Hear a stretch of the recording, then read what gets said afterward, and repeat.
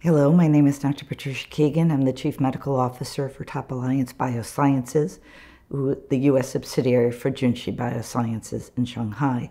And I'm very happy to be able to address today the abstract on behalf of my colleagues, Dr. Gao and others in China, regarding the abstract evaluating optimal neoadjuvant chemotherapy for patients with gastric cancer, clinical stages 2 and 3 or node positive, in combination with Toripalimab.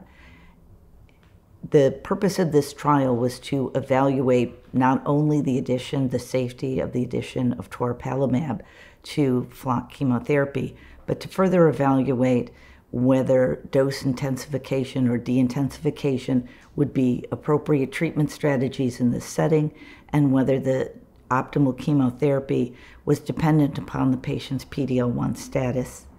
In this study of 70 patients, the patients were randomized 1-to-1 to traditional FLOT chemotherapy every 2 weeks for a total of 4 cycles, in combination with Toripalimab, 240 milligrams every 2 weeks, and then underwent surgical resection, or to 3 cycles of FLOT chemotherapy administered at the traditional doses, but in an every 3-week or every 21-day schedule, in combination with Toripalimab, 240 milligrams every 3 weeks.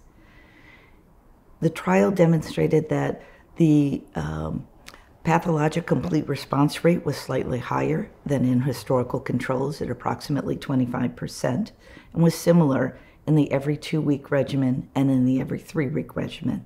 However, the pathologic complete response rates were slightly different depending upon a patient's PD-L1 status.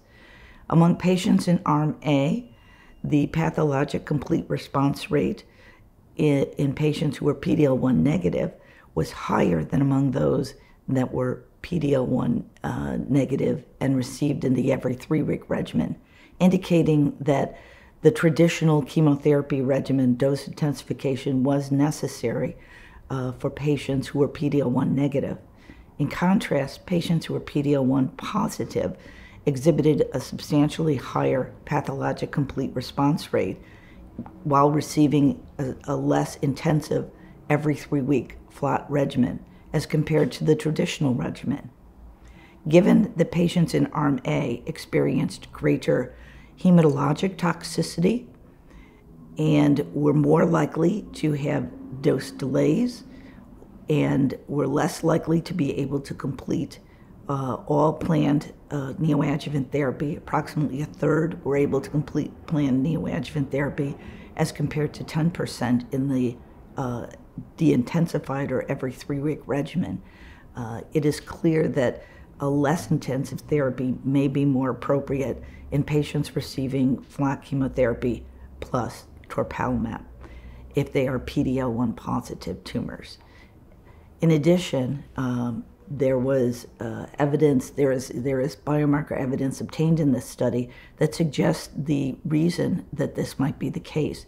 Patients had higher T-cell subsets, including those most likely to be indicators for tumor-specific T-cell subsets in the every 3-week regimen arm or the de-intensified arm. Thus, there's a plausible reason for patients in that arm performing better.